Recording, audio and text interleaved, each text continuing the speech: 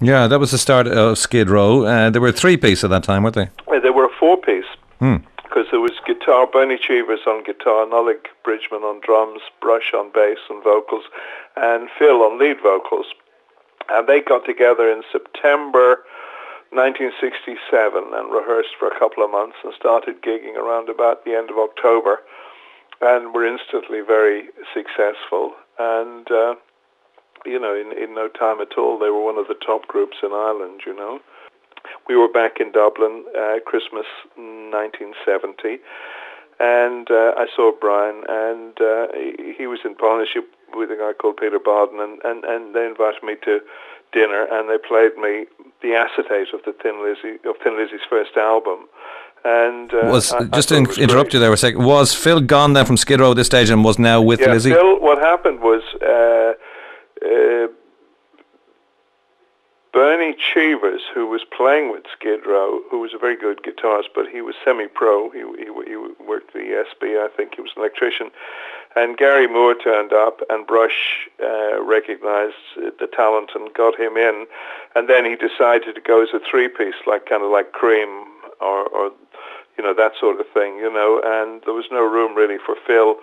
So Phil got the elbow. But to soften the blow, the Brush taught him to play bass. And so Phil then put his own band together with Brian Downey and a couple of other guys. It was called Orphanage, and they did a bit with that, and that didn't kind of...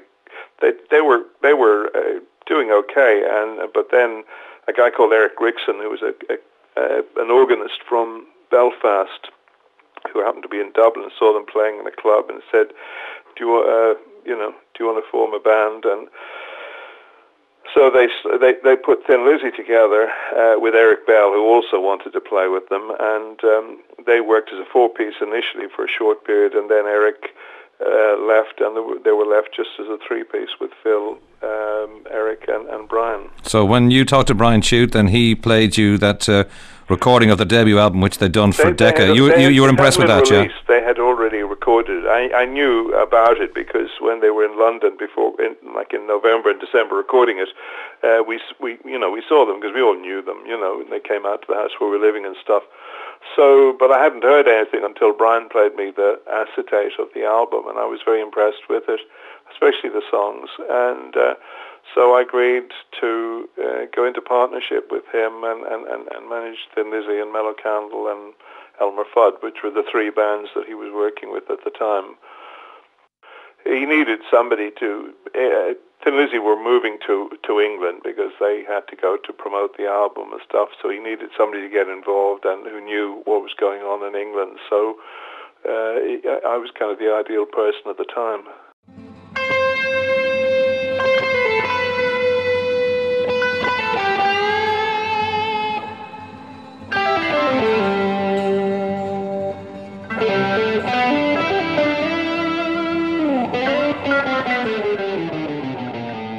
And then about a year or so later, we recorded a second album called Shades of a Blue Orphanage. And then at that stage, it was a bit after that myself and Brian split up the management thing, and I went into partnership with a guy called Chris Morrison in London.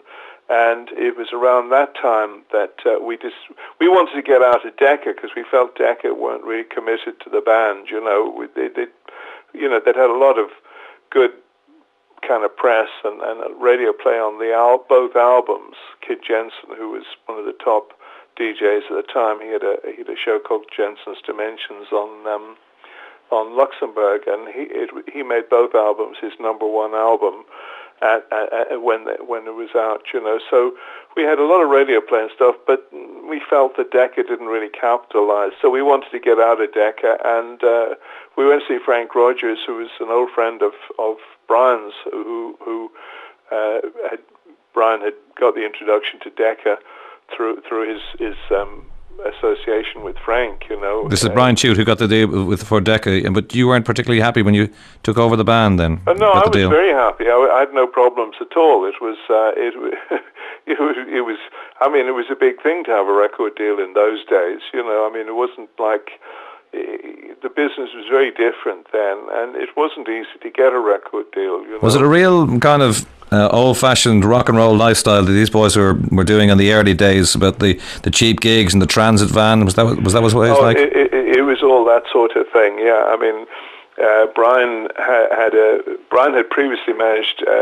another Irish band called Granny's Intentions, who again were a really good band, but they never quite cracked it, you know. And we had their old Transit. Well, it belonged to Brian, so we started off with that, but that didn't last very long. And then I think we rented an Avis van for a few months, and then eventually we managed to get hold of another Transit. But that was it: the band, the roadies, the gear, all in a van, schlepping up and down England. And I would often go with them and drive. You know, I'd go to maybe a third of the gigs, you know, just to see how things were going on the road and so on, you know. Yeah, they've two albums now, just slightly further on. The first one is 71, then towards the end of 72, the second album came out. That's right, yes. Whiskey in the Jar is the one single that cracked it for them, really. But this was originally going to be a B-side, wasn't it? Yeah, it was, yeah. Well, what happened was, when Chris Morrison came in and Brian has basically stopped managing the band to concentrate on his business and his family commitments and all that sort of stuff. And I mean, he'd gone as far as he could, but frankly, at that stage, the band, you know, because we weren't really getting the support of Decca, was kind of at a crossroads, and it really was in a situation where it probably couldn't carry on for probably more than another 6 months unless something happened to kind of boost things. So, as I say, myself and Chris decided we'd try and get out of the Decca deal. We went to see Frank Rogers and we said, look, you know, you're obviously not that interested. I mean, Frank was interested in the band, but he was ruled by the people further up the ladder, you know, who control the purse strings. And we said, why don't you just give us a release and, you know, we'll call it a day, you know. And he said, well, I don't think they'd agree to that. He said, I'll tell you what, why don't you just make one more single? We'll see how that does, and then you know, if nothing happens with that, we can get you out, you know. So that was the thing. So Phil had this song "Black Boys on the Corner," which was kind of a rocky, melodic kind of, you know, funky kind of record. It was designed to, I mean, we kind of hoped it might be a hit, or at least it would pick up a lot of radio play. It was a bit like a kind of a Deep Purple thing, and that style of rock was melodic, heavy-ish rock was popular at the time.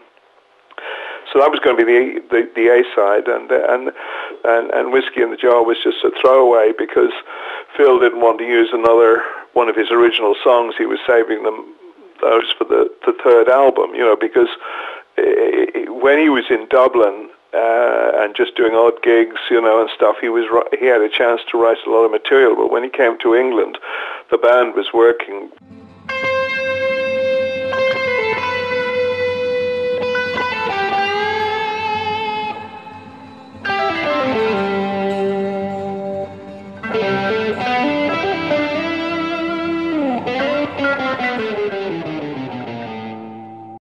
Whiskey in the Jar was something they'd been doing live, and it had been going down well, and it was just something to break things up, because in that Phil played rhythm guitar instead of bass, and it just was just a little kind of bit of variety in the set, you know, and it went down well.